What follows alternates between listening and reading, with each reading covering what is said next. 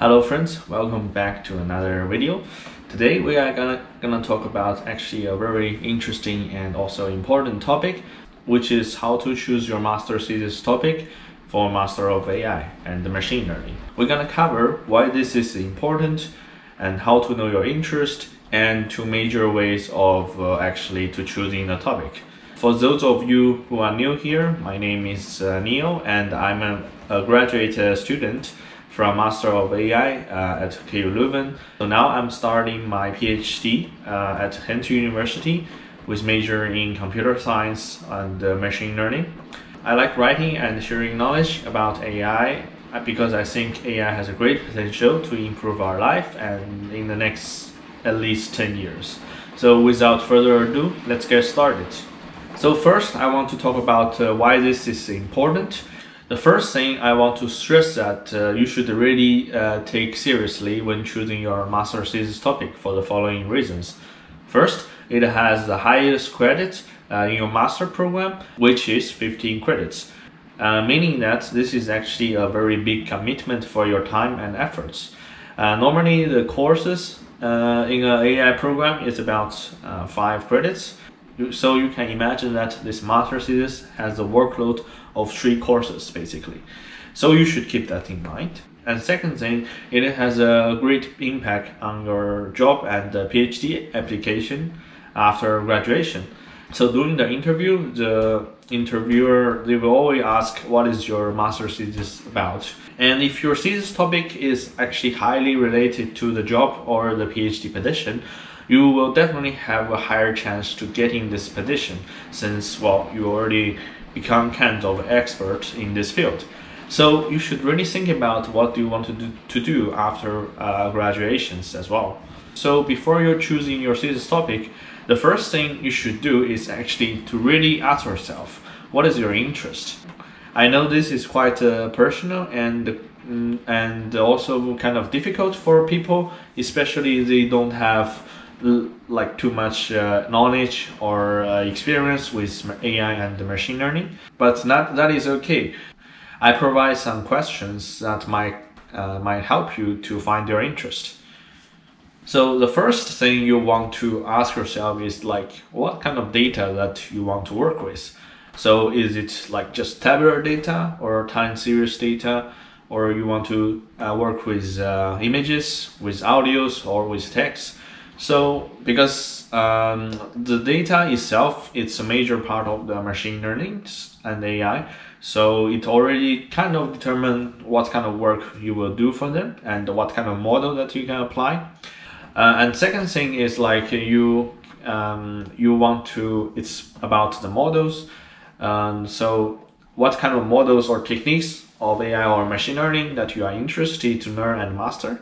For example, it can be deep learning, data mining techniques, or reinforcement learning. So this is also kind of important for your job and PhD application because some positions require you to be an expert in, let's say, deep learning or reinforcement learning, something like that. So really think about it. So what kind of models that you are very interested about. And last but not the least, I think the most important thing is like you need to think about what is the actual task and the challenges that you want to tackle for the real world. So you need to really think about what kind of task that you are interested to use AI or machine learning techniques to tackle, to achieve or to approve or to explore. This is probably the most important factor because it really depends on the person, this motivation. I think as long as you have you are convinced by the work of your topic, it is more likely that you can keep working on it throughout your master study. So after knowing your interest, then you can start working on your thesis topic.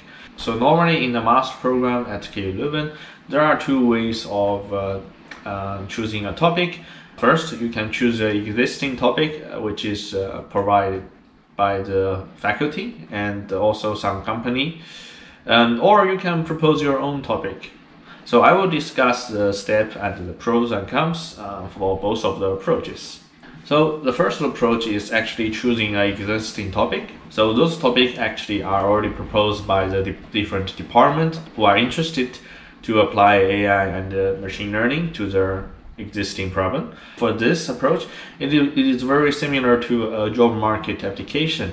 So first you just check the topics that you are interested, and then you can, if you think you are interested, just contact the supervisor with an email with motivation and send your CV. And then if you both you and the supervisor think it's a good match, then and you can just send this to the master of AI to confirm this. Basically, the pros for this approach is that the supervisor actually they already have a good knowledge of the topic, and the topic is also well defined. And maybe there's a good chance that the data is already collected, so maybe you can skip the data collecting part, which is kind of time consuming. And the cons for this approach is that you can only choose the topics from the existing list, and of course, because it's a job market situation, you will face competition from other students as well, because a second approach is actually to propose your own topic. So the second approach, I think it might requires more kind of works. You need to first find a professor which is willing to be your promoter, and second, you need to actually write your own thesis proposal. It's not too much, it's just actually just 1 page and with some basic information on the topic.